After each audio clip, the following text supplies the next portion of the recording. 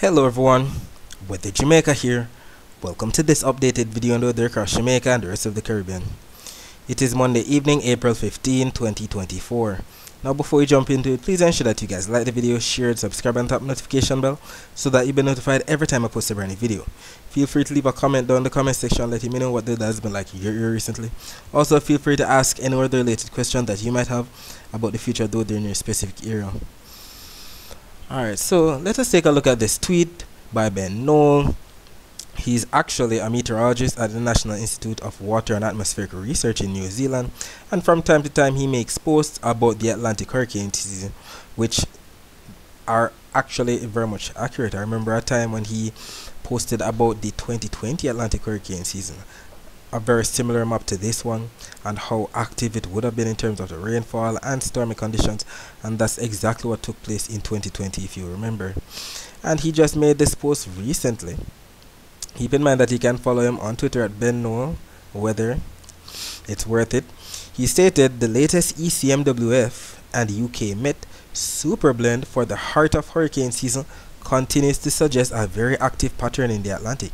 It seems to favor east to west tracks and not recurving systems. Above normal precipitation covers the Gulf of Mexico and southeast.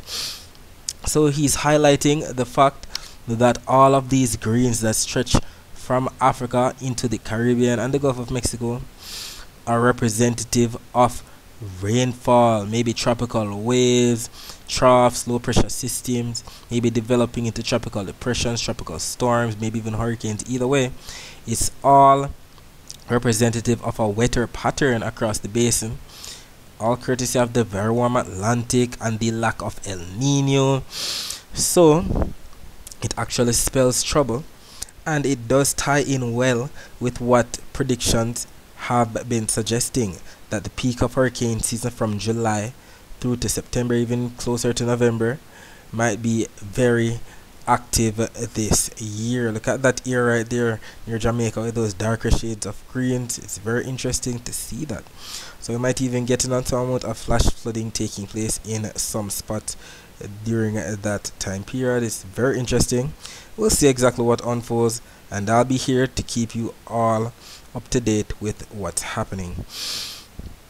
Taking a look at the visible satellite images of the Atlantic before the sun went down, we can see that we have the numerous troughs and cold fronts still stalling right there across portions of the Greater Antilles.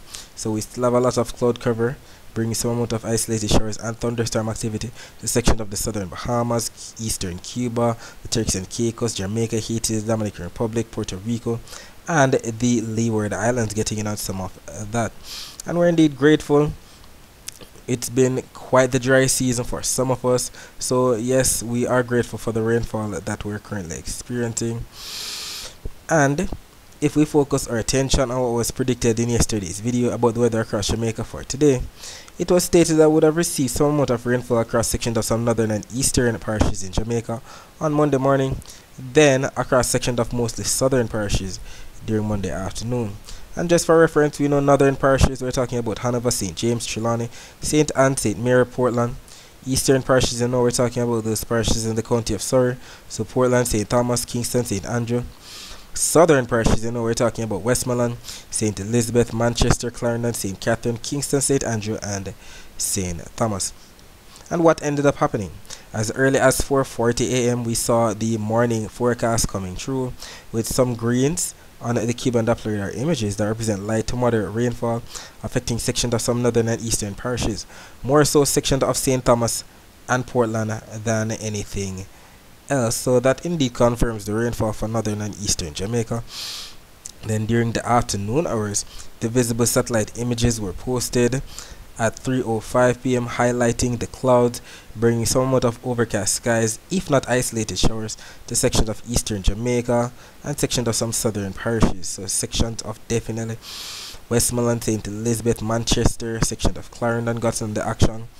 More so cloud cover across sections of St. Catherine, Kingston, St. Andrew than anything else, with some isolated showers across sections of St. Thomas and Portland still. And we even saw some sparkling dots in there, especially across the southwest. If we take a better look at the infrared satellite images, We see those reds, blues, yellows, greens that represent those high cold cloud tops being sheared off towards the east southeast, just as predicted. So it definitely had that cumulonimbus thunderstorm activity across sections of the island today. We also see those sparkling white dots that are indicative of some amount of lightning flashes, if not lightning strikes. So sections of St. Elizabeth and Manchester definitely got in on that thunderstorm activity. We even have Farmer Brown confirming the rainfall in her area. I'm getting a little rain in St. Thomas too. Shane Eka Finn 8769 stating getting some rain in St. Thomas now, and this was posted 5 hours ago on our YouTube video from yesterday. If we take a look at even our Facebook page, we have some confirmation of the rainfall. Winston Ibang stating lovely showers this afternoon in Southfield to Treasure Beach and along the Pedro Plains to Black River, really nice showers.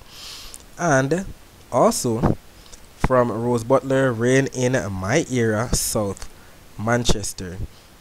So that indeed confirms the rainfall across those parishes. Definitely more so sections of St. Elizabeth, Manchester and St. Thomas picked up the most in the way of rainfall today.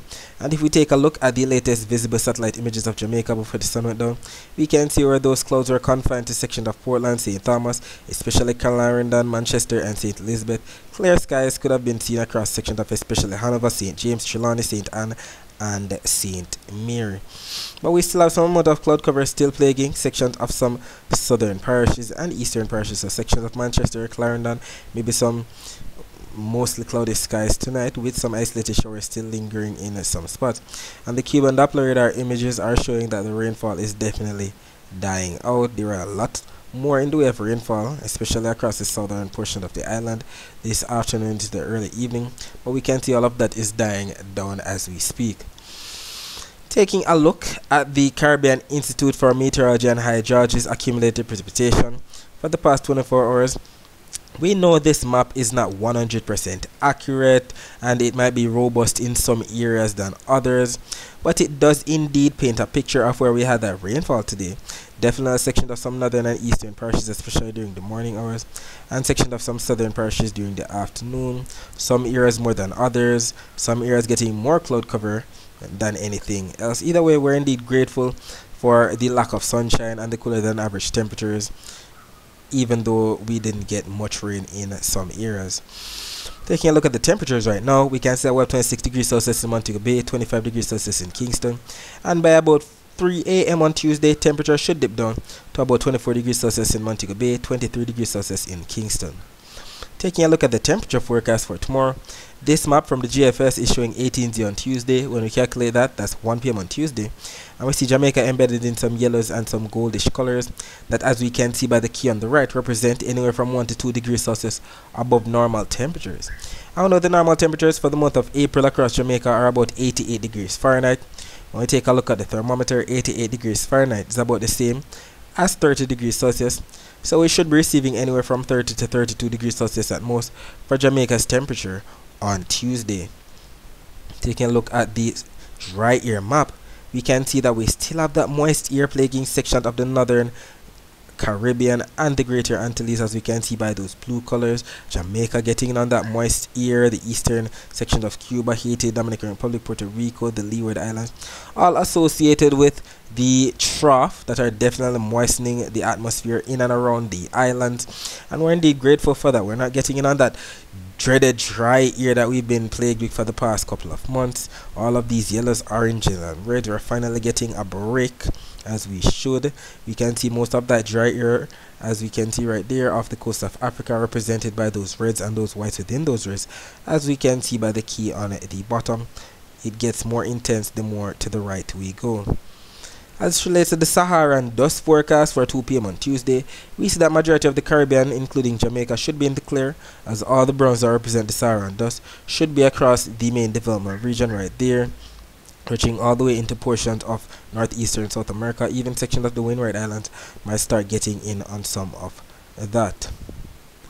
As it relates to the wave forecast for tomorrow, we see those lighter shades of blues surrounding the island, along with some darker shades of blues. And as we can see by the key on the bottom right, that's representative of anywhere from 0.5 meter wave height to 1 meter wave height.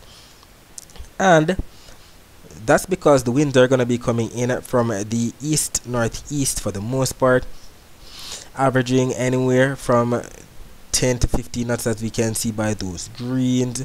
And we also see all of that air piling up across sections of some southern parishes, so we might just get in on some more afternoon isolated shower activity, maybe even some isolated thunderstorm activity across sections of some southern parishes again. Maybe sections of St. Elizabeth, Manchester, maybe sections of Kingston, St. Andrew, maybe St. Thomas. Who knows?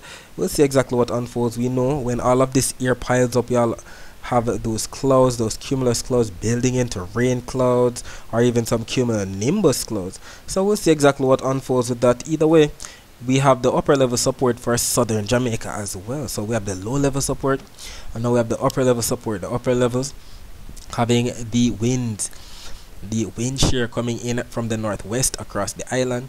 So if we even backtrack and take a look at the infrared satellite images before everything dissipated, we saw that we had more of a northeasterly or east northeasterly flow with the low levels across the island. Then once those clouds built across sections of southern Jamaica into cumulonimbus clouds, we saw the wind shear pushing all of this off towards the east southeast. So it might just have something similar, but more so pushing all of this activity off towards the southeast. That's if it actually gets to cumulonimbus cloud or thunderstorm activity.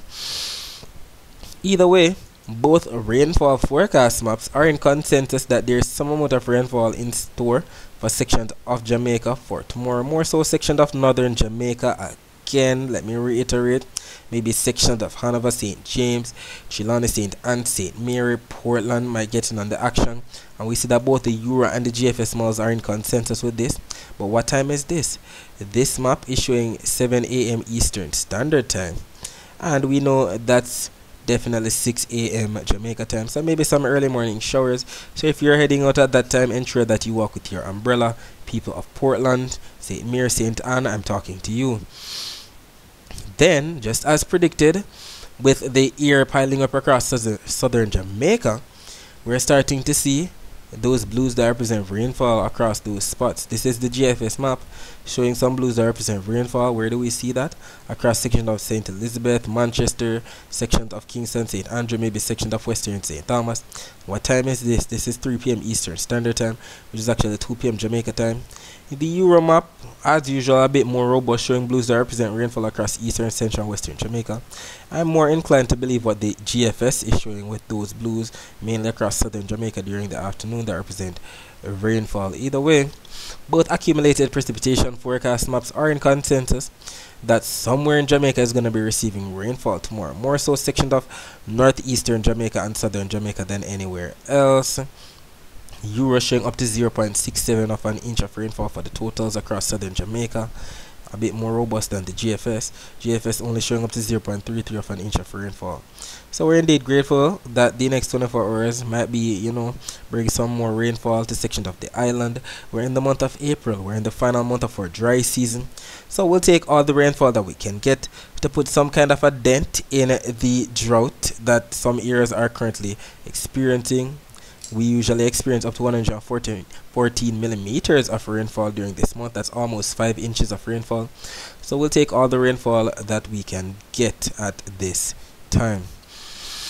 Alright, so that's it for the forecast across Jamaica. Let us focus our attention on the rest of the Caribbean. So we can see those clouds associated with those troughs and leftover cold fronts still bring some amount of cloud cover, showers, and thunderstorm activity to sections of the southern Bahamas, eastern Cuba, the Turks and Caicos, sections of Jamaica, Haiti, the Dominican Republic, Puerto Rico, sections of the US and British Virgin Islands, St. Kitts and Nevis, Anguilla, Antigua and Barbuda, St. Martin. We can also see some amount of clouds right there on the border of Honduras and Nicaragua, bringing some overcast skies and isolated showers to those spots. Not to mention some rain across sections of Guyana, Suriname, and French Guyana as usual. As it relates to the Doppler radar images of the northeastern Caribbean, if we actually put these Doppler radar images into motion, we can see where we indeed had that rainfall across the Leeward Islands today. So definitely section of the Dominican Republic, northern Puerto Rico got in on the action, section of the US and British Virgin Islands, St. Martin, St. Kitts and Nevis. We know when it comes to the Doppler radar images, we're basically mimicking what we see on the satellite images, but we see exactly where we're getting that rainfall. Even section of southern and eastern Puerto Rico got in on some amount of rainfall this afternoon with that southerly flow. And if we take a look at the Barbados radar, we can see that we indeed have some amount of hit or miss isolated showers passing to the north of the island, heading into sections of Martinique, section of St. Lucia, St. Vincent getting in on the action as we speak. Not much across Barbados, only some sprinkles here and there. As relates to the weather view of Doppler radar images now, we can see that rainfall that we just mentioned across the Dominican Republic, Puerto Rico. We can also see that rainfall across sections of Colombia, sections of Guyana, Suriname, and French Guyana. As relates to the temperature forecast for tomorrow, we see more so in the way of yellows and gold colors that represent some slightly or maybe robust above normal temperatures for sections of the Caribbean. A bit more robust where we see those reds and those blacks across sections of the United States, Gulf of Mexico, Central America, and South America, where we see those way above normal temperatures, as we can see everything being represented by what we see on the key on the right. As it relates to the Saharan dust forecast for 2 p.m. on Tuesday, majority of the Caribbean should be in the clear, as all the browns that represent the Saharan dust should be across the main development region, especially that area closer to Africa where we see that darker shade of brown that are indicative of that vigorous plume of dust that we don't want to see. That's that dust that, you know, triggers some sinusitis issues or asthmatic conditions, basically some respiratory illnesses in some people, and they also cause the ear to dry out, not to mention bringing hazy skies to some spot. You can also see some of these brown colors, or these brown colors, starting to make its way into portions of the Windward Islands. So who knows, maybe it's a different thing that we're going to be seeing on Wednesday, getting more of this dust into portions of the Caribbean. Northeastern South America is already getting plagued by 2 p.m. on Tuesday. As relates to the wave forecast for tomorrow, you can see anywhere from those lighter shades of blues to darker shades of blues plaguing the Caribbean. As we can see by the key on the bottom right, that's all representative of anywhere from 0.5 meter wave height to 1 or up to 1.5 meter wave height.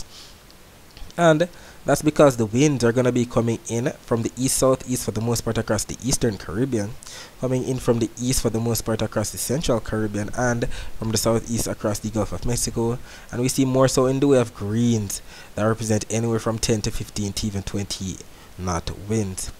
As it relates to the rainfall forecast now, these maps from the EURA and the GFS are basically showing all the rainfall that's expected between now and 10 p.m. on Tuesday. Not saying that's going to be raining all the way up until then, but within the next 24 hours, these are the spots that are going to be picking up the most rainfall. And we can even see some purples in there that are indicative of anywhere from up to 3 inches or more, affecting sections of the Dominican Republic, especially that area to the north of Puerto Rico. Both the EURA and the GFS models are in consensus with this. They are also in consensus with the fact that rainfall is definitely in the forecast for sections of Honduras, Nicaragua, Jamaica, sections of eastern Cuba, the Bahamas, Turks and Caicos, Haiti, the Dominican Republic might get on some amount of isolated flash flooding. Puerto Rico, the US and British Virgin Islands might get on some of the action as well. Not to mention sections of the Leeward Islands, maybe Antigua and Barbuda, sections of Guadeloupe, Dominica. Even looking southward, we might get in on some isolated shower activity across sections of Trinidad and Tobago, Guyana, Suriname, French Guyana, southern Venezuela, Colombia, Panama, Costa Rica might get in on some of the action as well. I know that when both maps from the EURA and the GFS are in consensus like this, the chances of actually happening are much higher. Alright, so that's it for now. Thanks for watching.